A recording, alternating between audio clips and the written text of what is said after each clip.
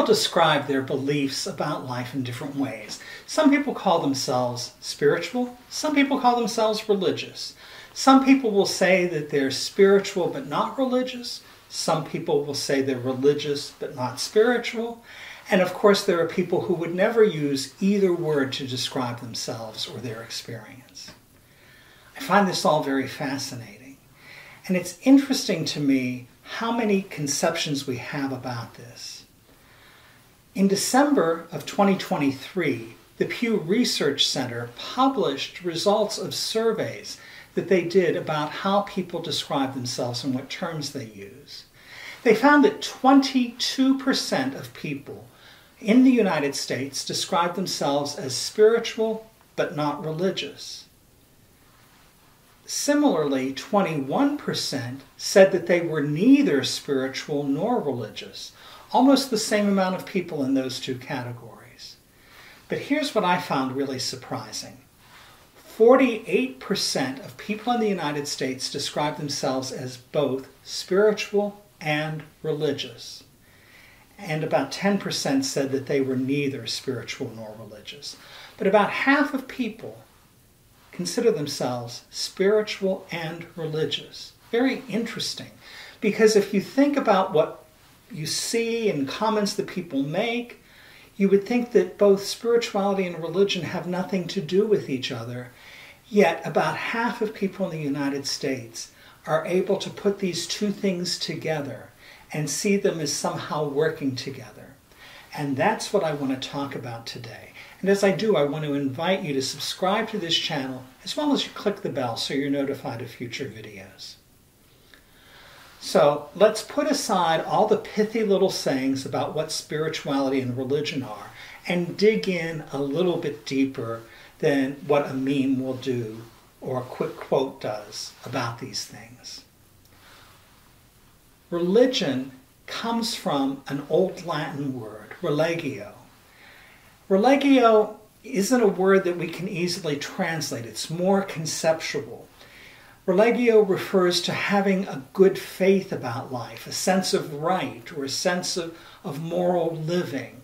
It's about living in an integrated way that things come together, that they're really integrated and put together in the way we live. This term religio evolved over time, and in the 13th century began to emerge in both English and French as the term we use, religion. Now, a way to think about this is to look at the Sanskrit word for dharma. Dharma is translated into English as religion. And dharma also is about this way of living that is based on virtues and living right in the world. So that whether we're talking in terms of dharma or whether we're using the term religion, we're talking about people living in the world in a right way, in a way that's compassionate and caring, in a way that's engaged and lives in the world with kindness and strives to be a moral person, to be a good person. That's the heart of good religion. And often we have somehow associated religion with organized religion, and that's something much more contemporary. Religion itself at its heart is not about creeds and dogma, but it's about how we live, and that we live in a good way, based on a positive outlook that brings compassion into the world. That's the heart of religion. Spirituality, on the other hand, is much more of an inner kind of experience. It's an experience that has more to do with enlightenment and insight.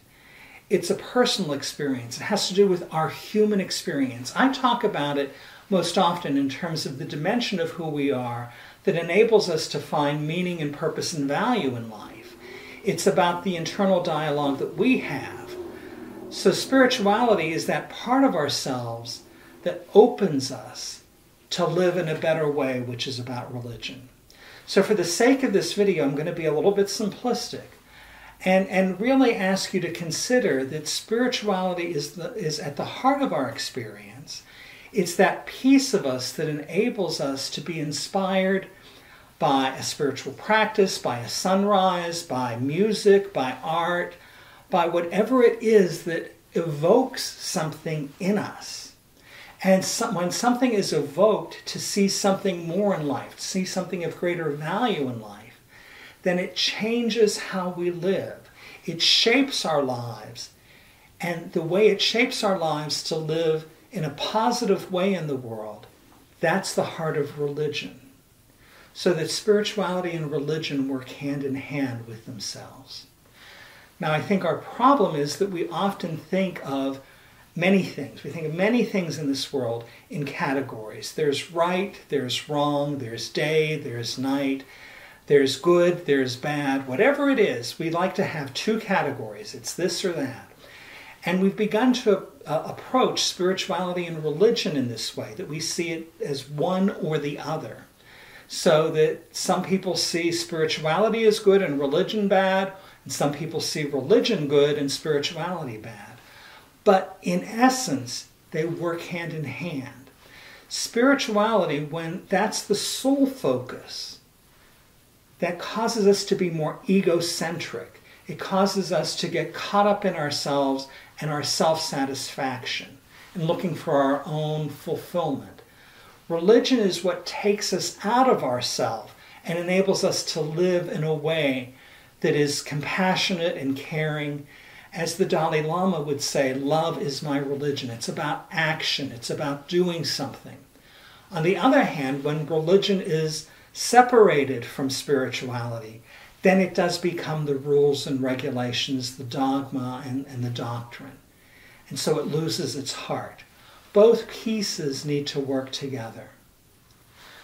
Maybe they don't realize it, but 48% of people in the United States have understood that somehow spirituality and religion work together for them, that they come together for them.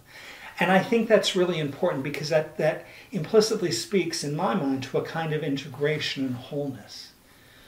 What we experience internally needs to be expressed externally.